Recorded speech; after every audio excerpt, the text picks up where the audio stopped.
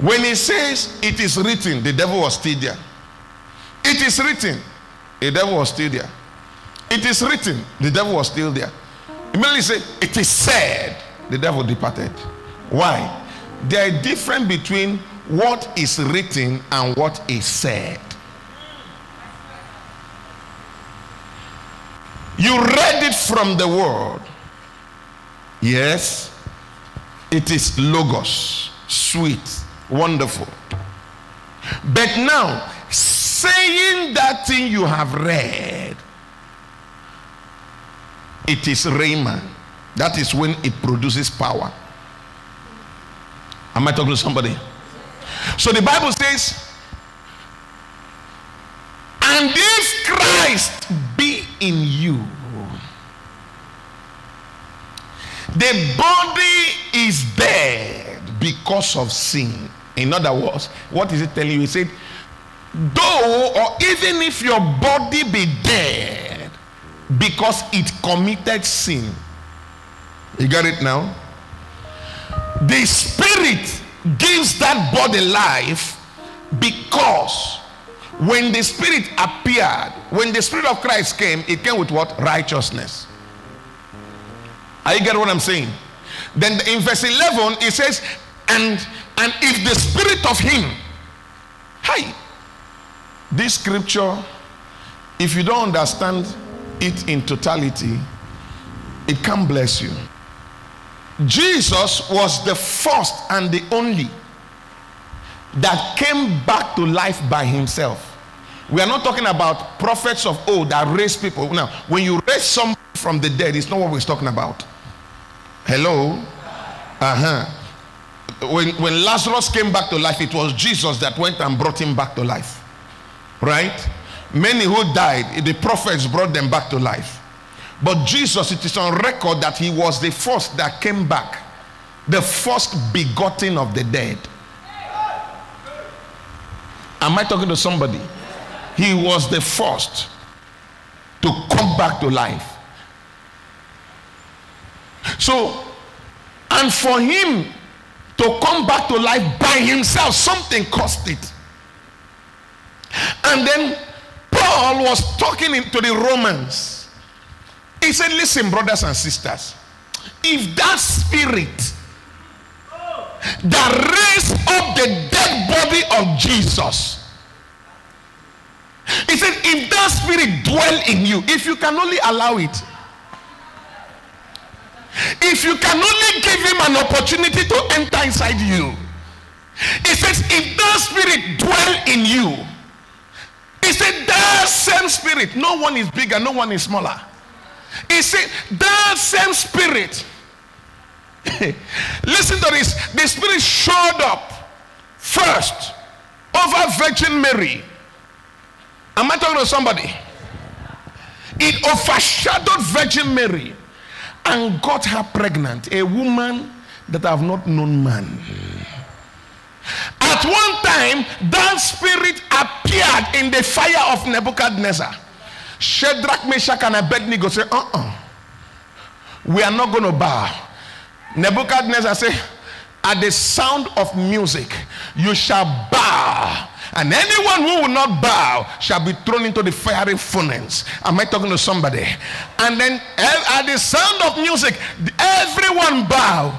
Everyone lie down. The Bible says from presidents bow, governors bow, councillors bow, chiefs bow, everyone bow. While they were bowing, there were 3 young boys. The Bible calls them the Hebrew boys. Am I talking to somebody? This is Daniel chapter 3. The Bible called them what? The Hebrew boys. And 3 of them said, no, we are not going to bow. And then some people say, hey, are you saying that you are not going to bow? Say, no, we are not going to bow. And then they don't let Nebuchadnezzar hear you. And they come to him. And the man told him, 3 people, who are they? They said, they believe in the Hebrew God. These are Hebrew boys. They said they are not going to bow to any other God. And then the king went to them. Hello? Are you normal?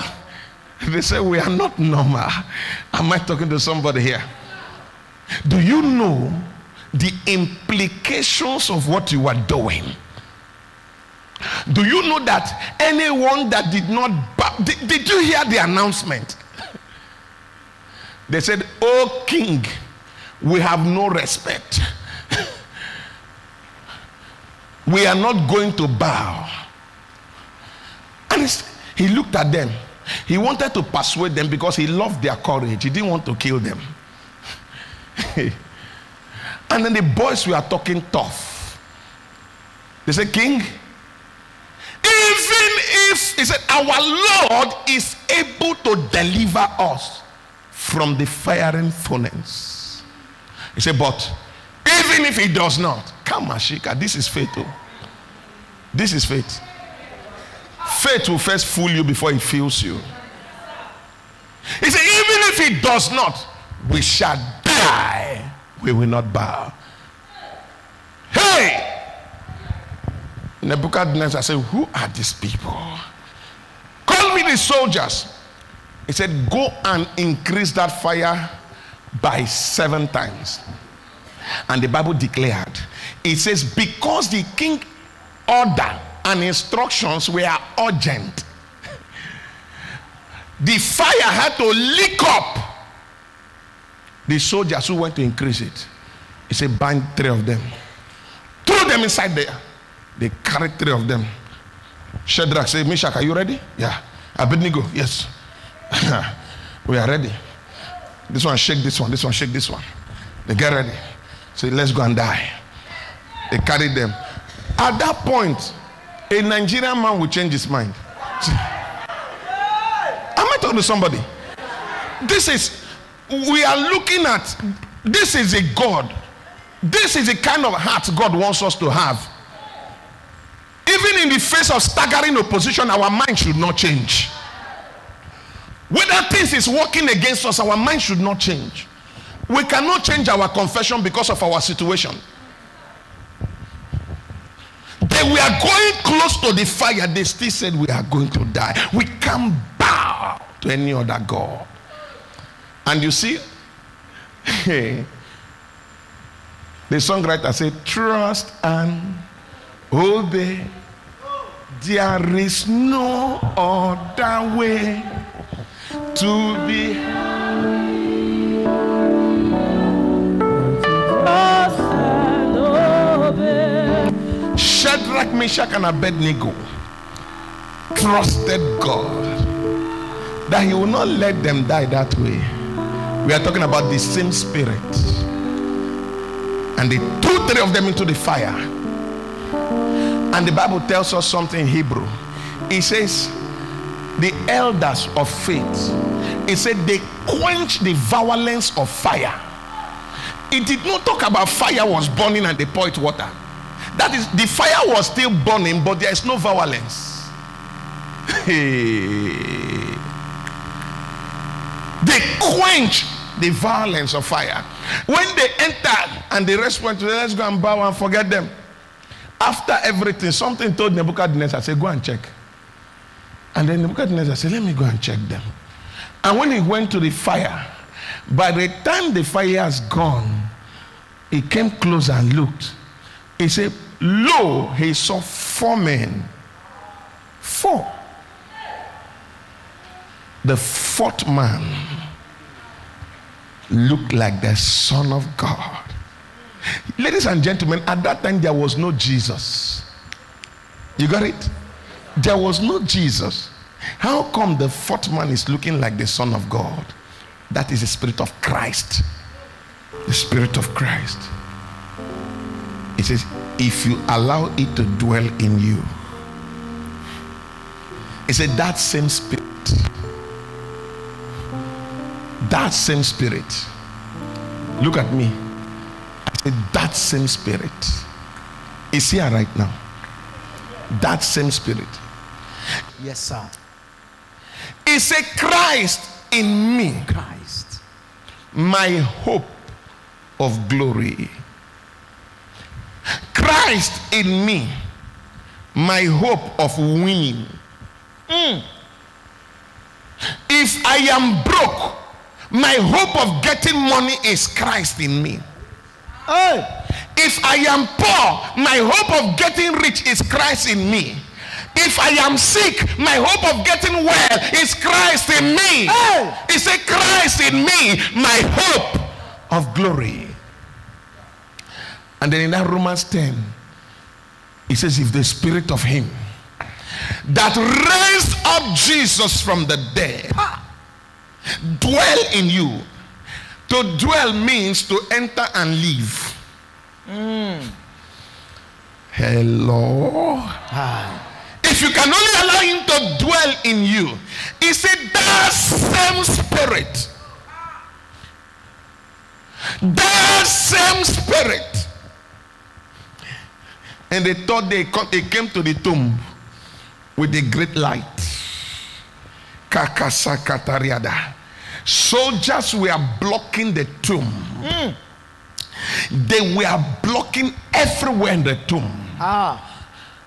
That same spirit, it entered and vitalized dead body of our Messiah. It brought him back to life. That same spirit, he says, if you allow it to be in you, it will quicken your physical body.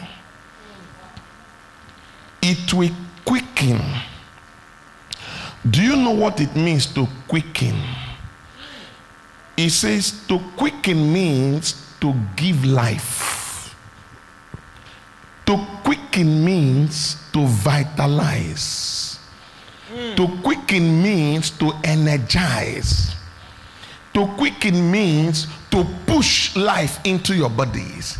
It says it will vitalize your mortal bodies. It says by his spirit that dwelleth inside you, that greater is he that is in me. My body is the living tabernacle of Christ. He lives in you. He looks through your eyes. He hears through your ear. He walks through your legs. He moves, he touches through your hands. He's the spirit of Christ. Christ is in me. Christ is in me. I can never walk in darkness. I can never walk in darkness. Christ is in me. Christ is in me. I can never be a failure. Christ in me. I can do all things through Christ that strengtheneth me. Christ is in me. Christ in me is my hope of winning. Christ in me is my hope of glory. Christ in me. Hebrews 3:17. He said, with whom was he grieved 40 years? Was it not with them that have sinned, whose carcasses fell in the wilderness? Did you see that? Yes, sir. He said, with whom sware he that thou should not enter into his rest? He said, but to them that believe not. Did you see that?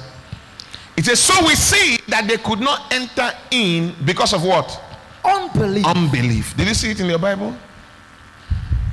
Chapter 4 and verse 1. He said, let us therefore fear, lest a promise be left us of entering into his rest, any of you should seem to come short of it. He said, but unto us was a gospel preached as well as unto them. Finish the rest. But the word preached did not profit them, not being mixed with faith in them that had it. So everything I'm saying here may not profit you if you don't mix what I'm saying with faith.